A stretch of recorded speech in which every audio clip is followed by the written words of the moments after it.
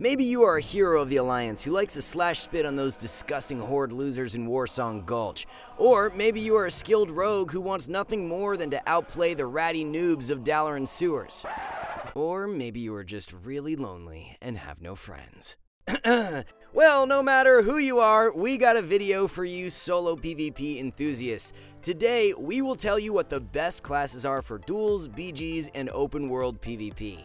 Before we start, we have a question for you. Are you excited about Wrath of the Lich King? Maybe you are eager to relive the past, or even have a completely new PvP experience. You're in luck, because we've been working behind the scenes with some of the best Wrath of the Lich King players for our brand new classic website. That's right, Skill-Capped WoW now includes Wrath of the Lich King and retail, all under the same monthly subscription. We've already got you covered with class courses that fast-track your learning experience, as well as over 100 commentaries, with hundreds more coming in the following weeks. These site-exclusive guides teach you the ins and outs of your class and all the secrets you wish you had known sooner. Our courses are designed to get you ahead of the competition before the game is even released, and with a rating gain guarantee, you have nothing to lose. Take advantage of our pre-launch offer and get access to retail and classic guides using the discount link below. Anyway, back to the video. So let's start by going over the criteria of how we will be doing our rankings. Each class will be given a score out of 5 for duels, BGs, and world PvP. For duels, we will assume that every cooldown will be available for both players, and there might be line of sight involved. BGs should be self-explanatory, and we're under the assumption that both teams will have a mix of random classes and skill levels, with each team presumably having a healer or two. Our main focus will be on the maps with 10 or 15 players. As for world PvP, we will assume that cooldowns might not be available and might even include 1v2 or even 1v3 situations at times. We will start things off with DKs since they play a super important role in the Wrath of the Lich King solo meta. We're confident in saying that DK is the best overall dueling class since they are super well equipped for 1v1 situations. Death Knights are one of the few classes with multiple cooldowns, with powerful offensive tools like Gargoyle and generalized defensive tech with AMS, Icebound Fortitude, and self-healing. This makes DKs an execution test in any dueling setting as they can gradually rotate through their multiple defensive options while challenging virtually every class with their offensive power. They have favorable matchups against every other class in 1v1s with the exception of Rogue, who will be their toughest fight in the early stages of the expansion. Nonetheless, they are the gold standard for 1v1 and we are giving them a total score of 5 for dueling. But it doesn't stop there, as DKs are one of the few melee classes that are super well-rounded in random battlegrounds. Here, mechanics like Death Grip become infinitely more valuable for controlling teamfights, while AMZ becomes much stronger when used to negate high AoE damage. Not to mention, DKs are able to do considerable AoE damage of their own thanks to pestilence spreading diseases. Above all though, DKs offer 2 strong zoning options with both Chains of Ice and Desecration, making them one of the best specs for keeping players in and out of skirmishes. Again, DKs will score a 5 in the BG category. World PvP is the only place where DKs might struggle. Since they are so cooldown centric, it is never guaranteed that they will have CDs ready for surprise attacks. And without any reliable way to manage multiple enemy players, DKs might actually face issues in open world PvP where we give them a 3.5 to round out their score. Next up, we have Druid, where both Feral and Balance take turns as the preferred spec. Feral is a contender for one of the best melee dueling specs. In most cases, they rely heavily on a hit-and-run playstyle, stunning enemy players, building combo points for bleeds or Savage Roar, and then kiting away using instant cyclones or entangling roots thanks to predatory strikes. They need to play like this because they are relatively squishy in cat form and generally don't fare well going toe-to-toe with enemy melee. Their goal is to eventually reset the fight enough to apply all of their bleeds and overwhelm the enemy player in an unbreakable stun. Although they might have one of the highest skill caps in the game, we give them a score of 4 for duels, assuming they know what they're doing.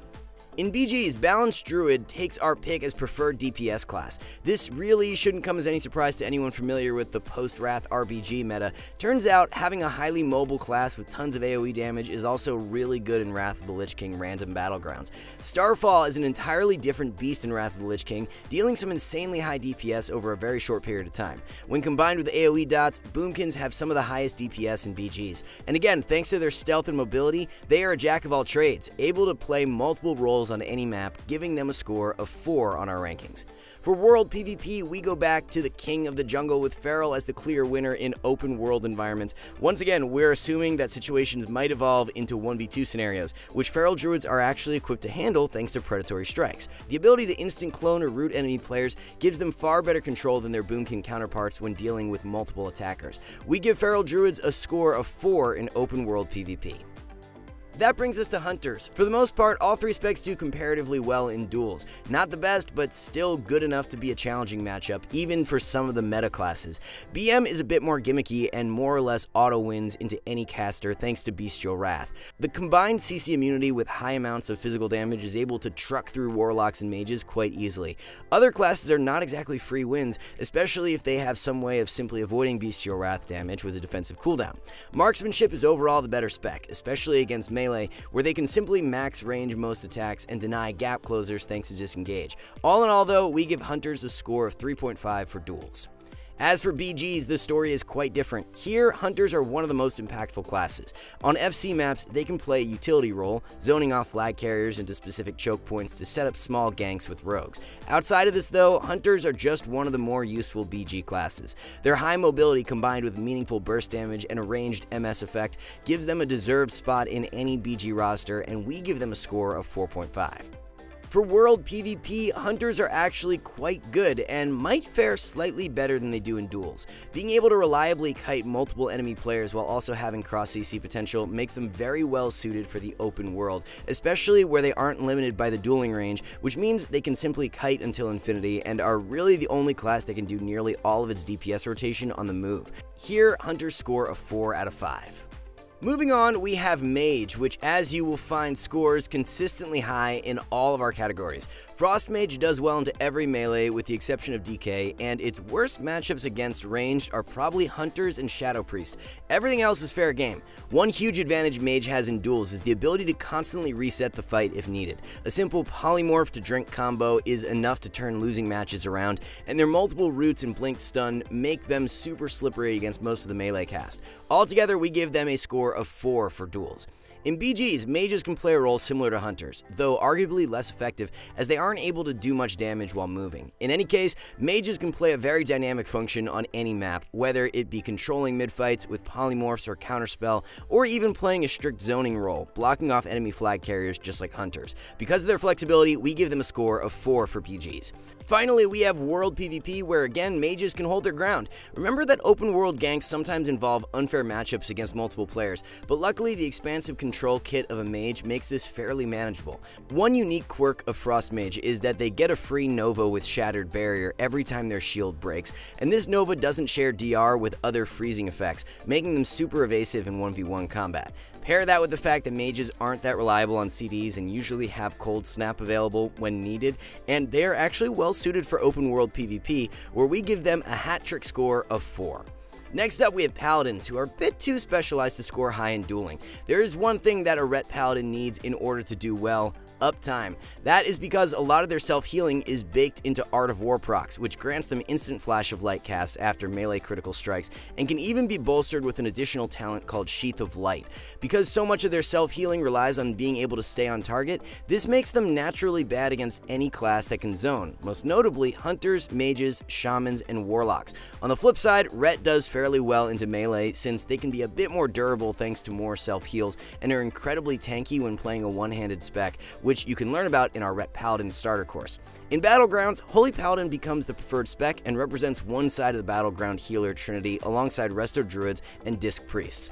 Much of the tech that makes Holy Paladin good in arenas happens to translate perfectly to BGs, where Divine Sacrifice is one of the few AoE damage mitigation tools in the game, helping slow down teamfights with a single button. And of course, Paladins are one of the few classes with a magic dispel, and Holy just so happens to come equipped with one of the most broken tools in the game for bolstering their team's passive defense with Sacred Cleansing, which is massively frustrating to any caster DPS and prevents a lot of AoE pressure. World PvP is where Paladins have their weakest showing. Again, their biggest weakness is just needing to have uptime on enemy targets, which is never guaranteed in the expansive open world where some classes are able to kite for miles on end. Although Rep might be able to manage against some melee, its self-healing isn't powerful enough to deal with more than one attacker at a time. Because of this, we give Red a score of 2.5 in open world PvP. Next up, we have Priests. Although Disc can actually do well in 1v1s, we're going to assume most people would prefer to duel as Shadow. Shadow is a bit of a wild card in duels and relies heavily on line of sight for success. That is because the class is built to weave in and out, dotting targets with instant casts, using CC when players connect, and then avoiding or healing enemy damage when needed. All of this becomes easier with a pillar. The main win condition for Shadow is live until the second Psychic Scream, using the first one to force out trinkets, and then stalling long enough to capitalize on a 2-timer. But without a pillar, Shadow will struggle massively into the likes of Death Knights, Feral Druids, Hunters, and even Warriors, all of which have mechanics to avoid getting feared. For BGs, Disc becomes the preferred spec, as again, it is one of the best battleground healers. There are a few reasons for this, one being the strength of Prayer of Mending, which is easily one of the most mana-efficient AoE heals. Secondly though, Priests have the strongest defensive dispel, being able to remove 2 magic effects at once with a single key press. This makes them really good at keeping their teammates free of debuffs, especially when utilizing the haste buff from Borrowed Time, which can have insanely high uptime with multiple shield targets. World PvP is definitely where Priests will struggle, as both specs will undoubtedly have mana issues in random open world skirmishes. Shadow in particular will have its own set of mana problems early expansion, which is one of its main limiting factors until later seasons, where PvE trinkets can help mitigate this issue. Until then, we are giving Priests a low score of 2 for World PvP. And now for everyone's favorite class, Rogue. We hate to break it to you, rogues just aren't that good in duels. I mean, they struggle super hard into Ret Paladins because of Divine Purpose turning Hand of Freedom into a Stunbreaker, and of course, having a counter instantly makes rogues bad, right? No, we're totally kidding. Aside from DK, Rogue's arguably the best dueling class. In fact, sub-rogues are one of the few specs that can actually beat DK's 1v1 in early Season 5. But that requires a bit of technical knowledge of both classes, which of course can be difficult to learn if you're new to Wrath. But luckily, this sort of knowledge is exactly what we teach in our courses, where you can learn how to master your damage, cooldowns, and learn all the interactions your spec has with other classes. And with our Knowing Your Enemy course, you learn how to counter any opponent in Wrath Classic, whether it be duels or arena. Visit the link below for an exclusive pre-launch offer. Anyway, back to rogues and what makes them broken.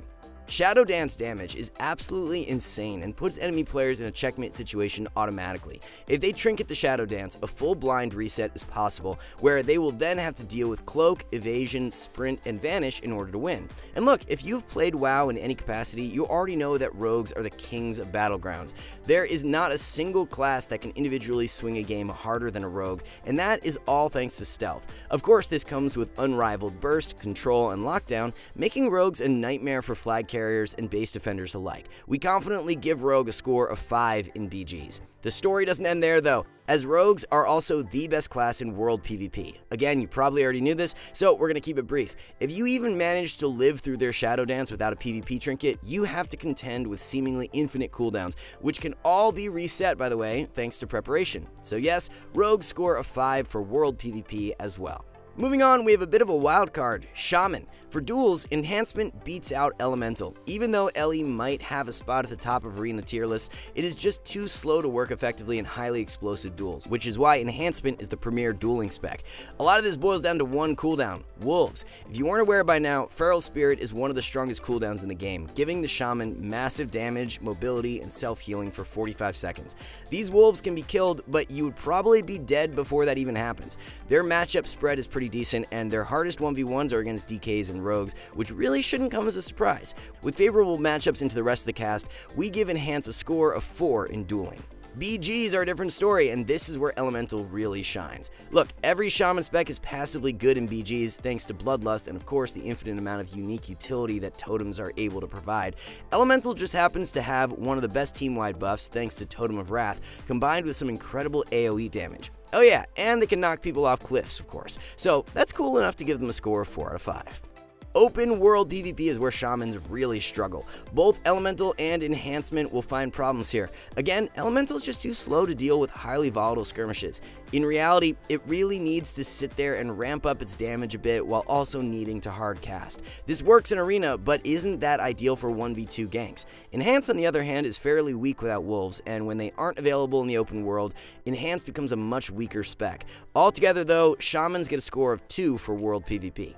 Moving on, we have Warlocks, who are on a similar power level to Mages in Duels. One thing that may surprise you is that Destro Warlocks almost exclusively play with succubus pets, who are able to quickly seduce targets out of stealth, allowing Warlocks to prep damage with Immolate. Most of their 1v1 kit is built around setting up damage with Fear or Seduce, and then unleashing it with Shadow Fury or Coil. For the most part, this works well into classes that have limited ways to manage these interactions, but like other casters on our list, this means losing matchups into DKs, Hunters, Rogues, and sometimes Enhancement Shamans. Otherwise though, Destro Warlocks are well suited for 1v1s, giving them a score of 4 in the category. In BGs, Warlocks are also quite strong, though do suffer a bit in the defense department since they can be easily cleaved down in teamfights. But if that doesn't happen, both Destro and Affliction are really well suited for BGs. Just like other expansions, Unstable Affliction is one of the few forms of Dispel protection, which bolsters team damage when Disc Priests or Paladins are on the other side of the field. In any case, Warlocks are a true glass cannon inside BGs, and in the right hands get a score of 4 in this category. And just like Mages, Warlocks are actually pretty decent in world PvP. Unlike some of the other classes on this list, they aren't super reliant on long defensive or offensive cooldowns, and instead can do just fine as long as Shadow Fury or Coil is available. And of course, playing with a Succubus translates to having more control in 1v2 skirmishes, so just like Mage, they will be getting a score of 4 in world PvP. And now to the ultimate melee class of the expansion, Warrior! Well, not quite. Their story is similar to Elemental Shaman. While Warriors might be one of the best overall melee for Arena, it doesn't really translate to Duels. Their biggest obstacle is zoning. Classes like Hunters, Mages, Druids, and even DKs present a huge problem for Warriors since they can simply apply a slow and kite away. Of course, you might be saying, well, what about Blade Storm? Doesn't that destroy everything? While it certainly does deal a lot of damage, many defensive cooldowns can be efficiently traded to mitigate it entirely.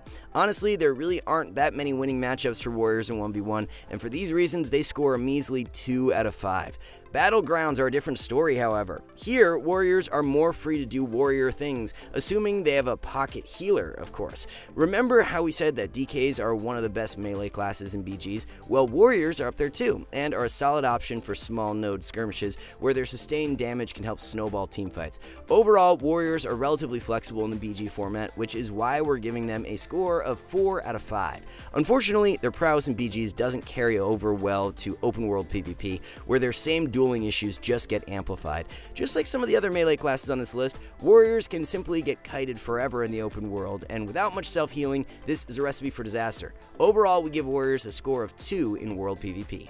If seeing Warriors score so low surprises you, we should note that all this information came directly from some of the best Wrath players of all time. We've been working alongside these players to bring you an epic new website for Wrath of the Lich King that includes in-depth class guides and arena commentaries that are specifically designed to put you ahead of the competition and fast. A single subscription gets you access to Wrath Classic, Shadowlands, and eventually Dragonflight content, which is amazing value. Visit the link below for a discount offer. Anyway, we want to thank you all for watching. If you enjoyed this video, let us know in the comments below and tell us your plans for Wrath of the Lich King. We will be pumping out WoW PvP content weekly, so let us know what you would like to see next on our channel. Until then, see you soon.